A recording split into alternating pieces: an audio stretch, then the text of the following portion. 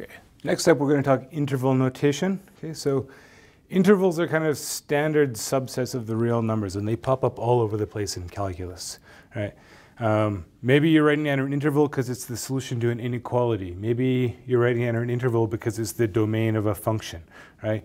Probably the most common scenario where you're going to be writing down intervals is you're getting towards the material on, let's say, curve sketching. Right? You're looking at how derivatives shape the graph, and you want to know things like, where is the derivative increasing? Where is the derivative positive? Where is it negative? That tells you where a function is increasing or decreasing, right?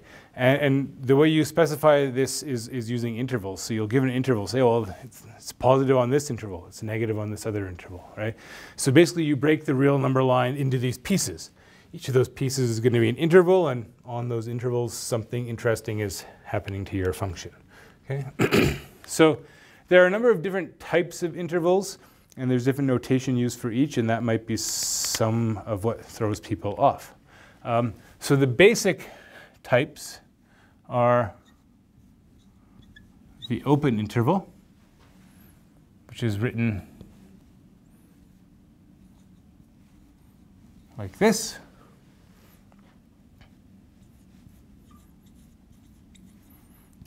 And the closed interval. And instead of using parentheses, we use square brackets, okay? So what are these numbers, right? So in all of these here, assume that A is a smaller number than B, right? These are referred to as the left endpoint and the right endpoint of the interval. The left endpoint is always smaller than the right endpoint, right? Because we always kind of increase as we move from left to right in the real numbers. So an open interval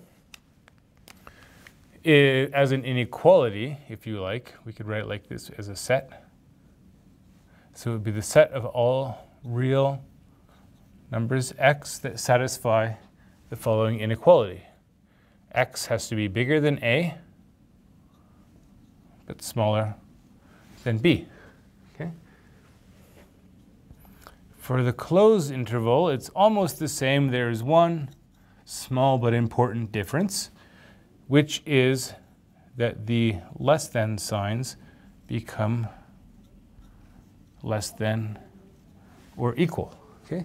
So the difference between the two is that the closed interval, as a set, it includes these two endpoints, right? A and B are elements of this set. They belong to the set.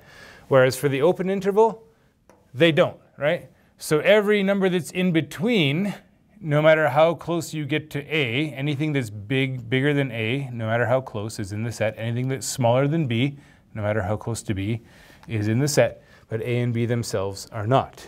Okay?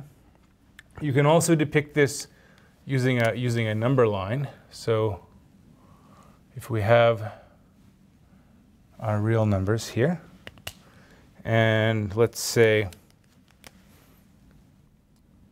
A is there, and B is there. So we want to indicate that we've got everything in between. So we might color that part in. Actually, let's get some better contrast. So we color it in like so, okay? And then we use these kind of hollow circles at those 2 points to indicate that the A and B are not included, okay? For a closed interval, you kind of start the same. Mark off A, you mark off B. But this time, to indicate that you're including those points, you put a solid dot. So you fill it in. And you fill in all the points in between, okay? So those are the two most basic types of intervals, open and closed. But you can also kind of mash these up, right? There are several ones that you might refer to as the half open intervals, okay? So these are going to be ones that look like, say, AB. So that would mean that you're including the left endpoint, but not the right endpoint. Or you could do it the other way. A, and then b, right? So you're including the right endpoint, but not the left, okay? So these are the half-open intervals. These four together are the four types of bounded intervals, okay? These are the ones that they don't go on forever. In either direction, at some point, you stop, right? And once you go beyond that point, you're not in the interval anymore. But there are also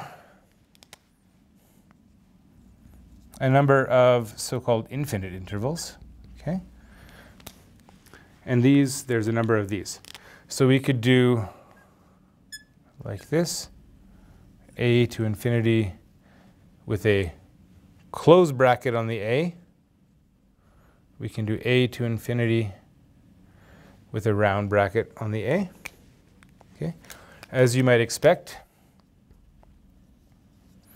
these are going to be all the real numbers x, which are, so just like here, we want x to be bigger than or equal to a, but there's no upper limit, right? There's no restriction here on how big x can get. So we are just going to say that x has to be bigger than or equal to a. Similarly here, we can just say that x is strictly greater than a, right? So here, it's bigger than a or possibly equal. Here, just strictly bigger, right? Not including, right? We also want to include the possibility that x might be less than a certain number. So we could also have, and here we use minus infinity, right? So we always think of kind of minus infinities at this end of the number line, plus infinities at the other end. So we can go from infinity to, say, b, or minus infinity rather, up to b. And again, we can do either closed or open for those. You know exactly what's coming here.